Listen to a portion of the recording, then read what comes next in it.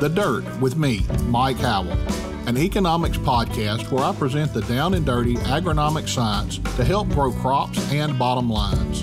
Inspired by eKonomics.com, farming's go-to informational resource, I'm here to break down the latest crop nutrition research, news, and issues, helping farmers make better business decisions through actionable insights. Let's dig in.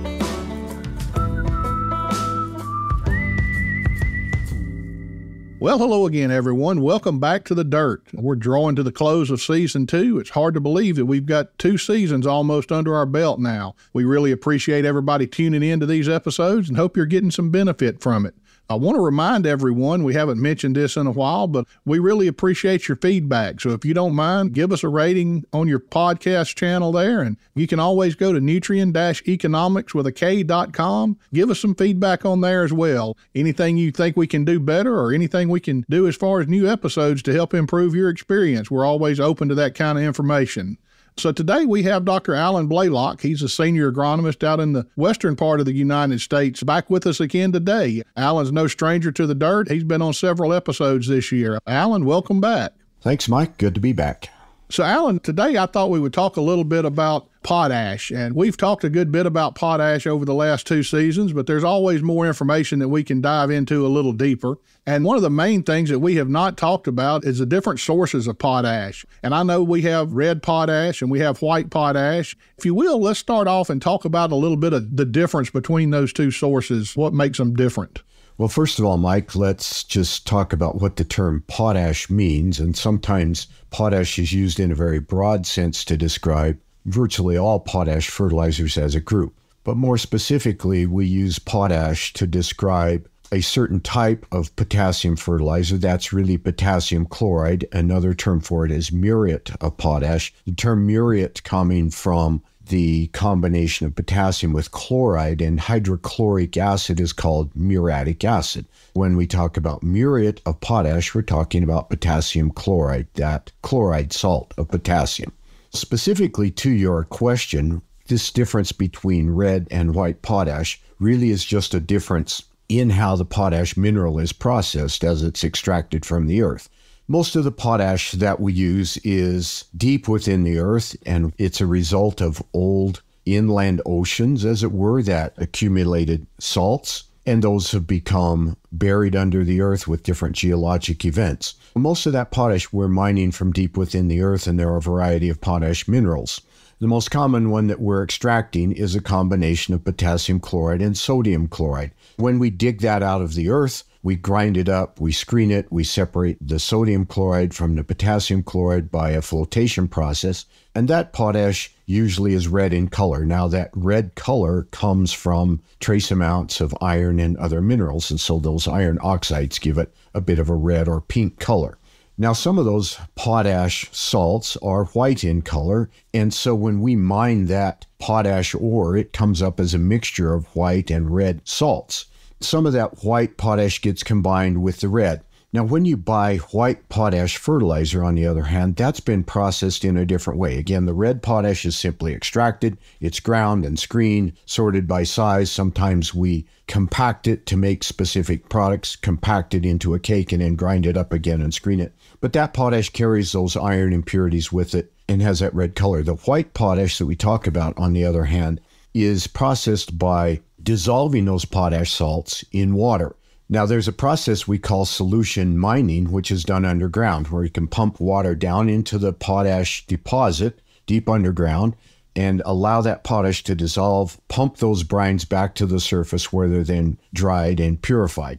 That process results in a white potash because those iron impurities are left behind. They're not as soluble, and so they don't come along with the potassium chloride. The white potash tends to have a little bit higher analysis. It's usually 62% potassium oxide, where the red potash is usually graded at 60%. So there's a slight difference in the amount of actual potassium in those materials. Chemically, they're the same. They behave the same. They're both potassium chloride. We use them the same. And so they're virtually interchangeable. There's one use for which the white potash might be preferred, And that's if you were going to dissolve that potash to make some kind of solution.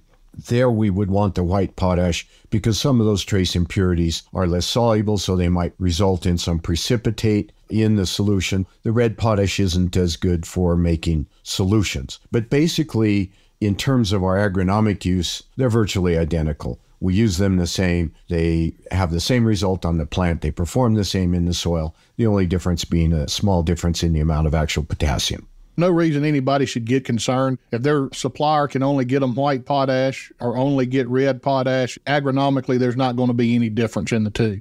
That's correct, Mike. Agronomically, we just use them the same. You might have to adjust your blend calculator for the extra 2% potassium in white potash. Now, I should also note that one of the other potassium fertilizers that is sometimes referred to as potash is potassium sulfate. That's in that larger definition of potash that's really just including everything. Potassium sulfate is also white, but it's a different mineral. It's potassium sulfate rather than potassium chloride. And there are times we want to use that for certain crops, and particularly if it's economically feasible, it tends to come at a little higher price, but that varies according to market conditions. We don't want to confuse white potassium chloride with white potassium sulfate because they might be used differently in different circumstances. Okay, Alan. Well, that sure sheds a lot of light on that. Something that I really wasn't all that familiar with until we started talking about doing the podcast on this. Let everybody understand what the difference in those two products are.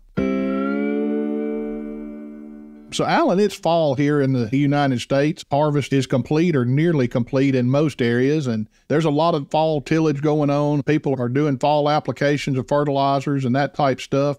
Let's talk a little bit about fall application of potash. Is this an acceptable practice? And if so, is it acceptable everywhere or only in certain places? Mike, in most cases, fall application of potash is certainly acceptable. There would be, as I say, in most cases, no reason not to put it on in the fall. It's a convenient time to put it on when soil conditions tend to be drier. We want to get as much done in the fall as we can. So that fall application is perfectly suitable. There are some exceptions where we might not want to apply potash in the fall, and this would be especially sandy soils in humid regions where we can have leaching. Usually we don't consider potassium to be a leachable nutrient, but keeping in mind that it's a positive ion, which we call a cation, that can be held on the soil's cation exchange complex, the negatively charged sites in the soil. If we have a low cation exchange capacity, say a very sandy soil is low in organic matter, and we don't have the capacity to hold those cations against leaching, then certainly we could lose potash by leaching. And in those cases, in a humid region where we get overwinter rainfall, fall application of potash would not work as well because we have the potential for loss. Some examples of that. Think about the sands of Florida where we have almost no cation exchange, and we're growing crops that need a lot of potassium. And the coastal plains of the southeastern U.S. where we have very sandy soils and we're growing corn and cotton and other crops that need a lot of potassium, fall application would not be the preferred time to apply. We want to hold that off until the spring. And in some cases, we might even want to split apply potassium. For example, some years ago, I spent some time with some potato growers in Florida talking about how they actually need to apply potassium 3 or 4 times during the growing season on those potatoes because they just have no cation exchange, they're irrigating, and potatoes need a really strong supply of potassium all the way through their growing season. So there are exceptions to the comments about fall application, but in most cases, particularly in the Corn Belt, most of our soils are suitable for fall application. That's a good time to make that application according to your soil test and build up soil K levels.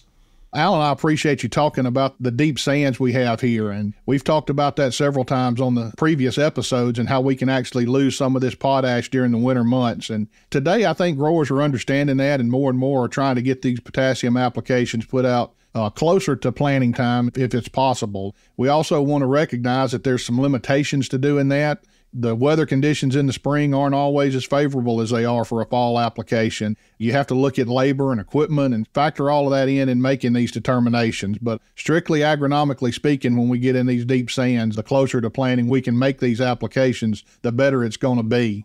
Alan, are there any other concerns about putting out potash in the fall? Well, there's one concern that growers don't usually hear about, and I think it's, for the most part, it's really a lesser concern. But there are certain types of soil clays that can fix potash. In other words, the potassium ions get trapped within those clay layers and becomes quite unavailable. Now, eventually those clays will weather and that potassium might be released, but we call that potassium fixation. And in certain soils with those illite type of clays, the potassium might get tied up, and the longer it sits there in the soil, the greater the potential for that to occur. I think that's a lesser concern for the growers in the end, because you probably don't even know what types of clay you have. And so again, the key is to follow your soil test, apply what is needed. If it's suitable to apply it in the fall, you're not one of these exceptional situations where you should not be applying it in the fall. Generally, that works pretty well, and most growers won't know what to do with that information anyway. But it is one of the concerns that scientists have studied. You have to know a lot more about your soil than probably most practitioners are going to know. Well, Alan, what about incorporation? I know some sources of fertilizer, we need to make sure we get them incorporated. What about potash? Is that one that we need to incorporate, or can we leave it laying on top of the surface? Well, personally, Mike, I would prefer it to be incorporated. Now, obviously, we have a lot of situations. We have a lot of people growing no-till crops, and so that fertilizer is going to be left on the surface. So if we think about nutrient placement on the soil surface, what's our big risk?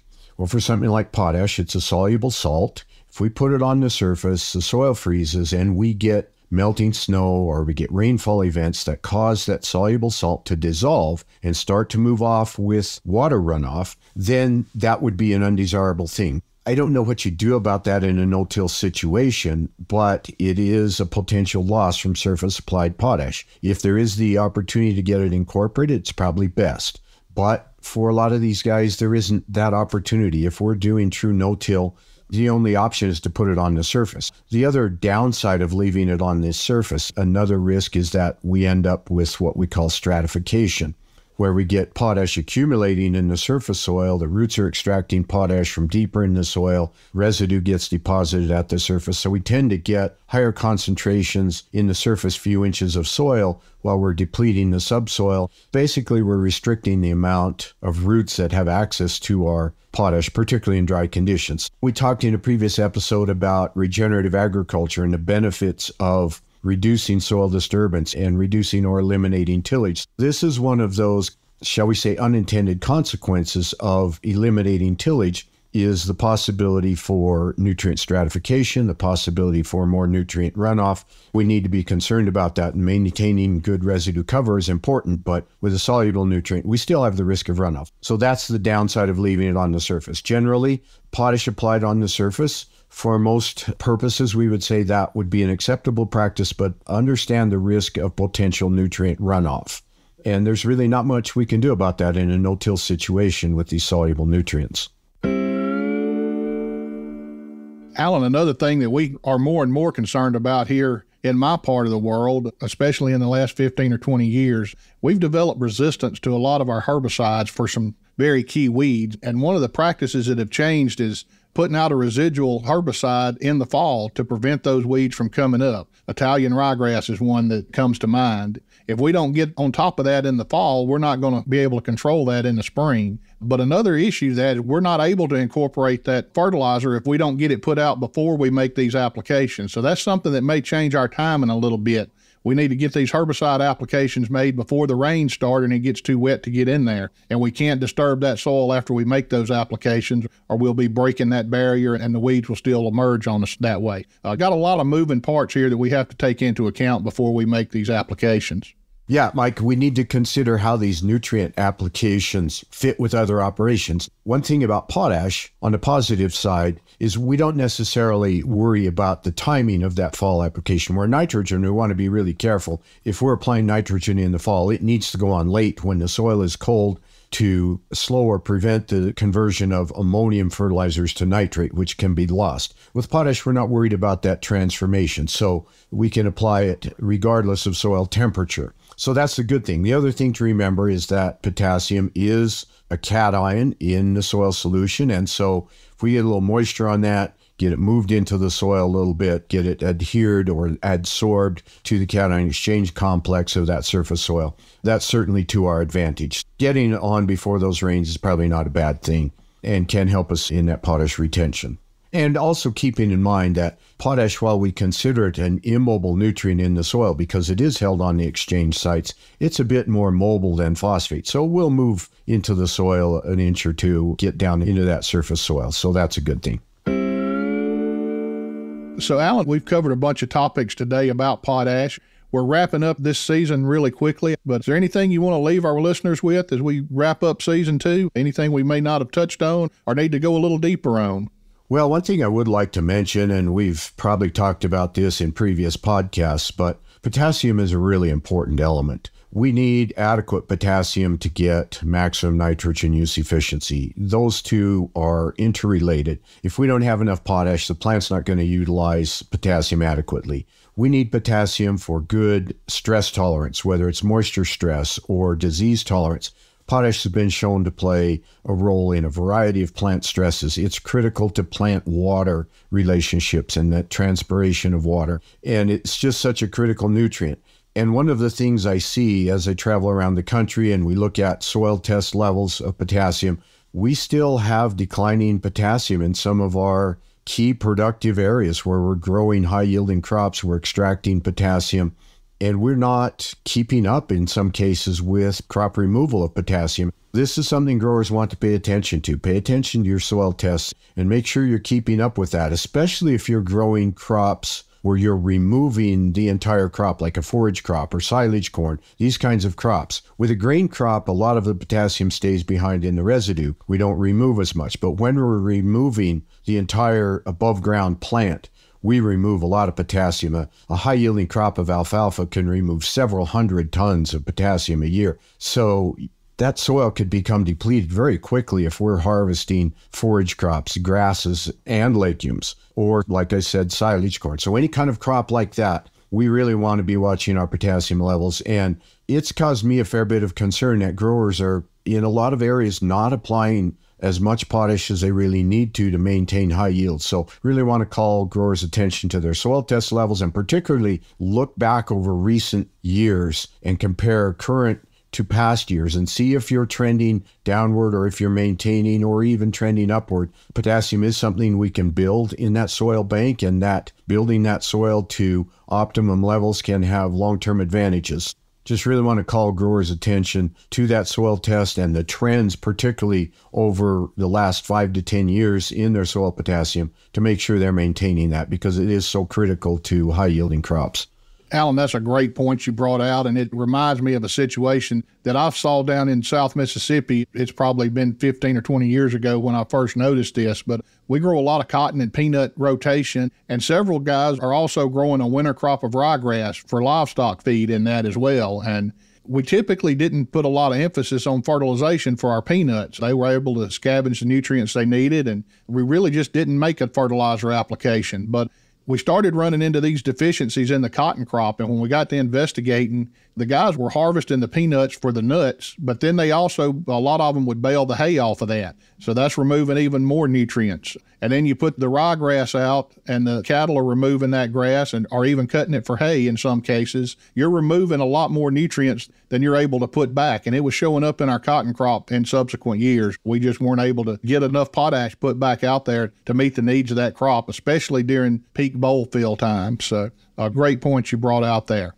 Listeners, we really appreciate you tuning in today. As you know, now's time when we move into our famous person in agriculture section. Today, I thought we would talk about Mary Pennington. She was a pioneer in the safe preservation and handling and storage of perishable foods. She entered the University of Pennsylvania in 1890 and completed the requirements for a BS degree in chemistry with minors in botany and zoology in 1892. However, at the time, the University of Pennsylvania did not grant degrees to women. She was given a certificate of proficiency instead of a degree. Later, she had a position with the Philadelphia Bureau of Health, and she was instrumental in improving sanitation standards for the handling of milk and milk products.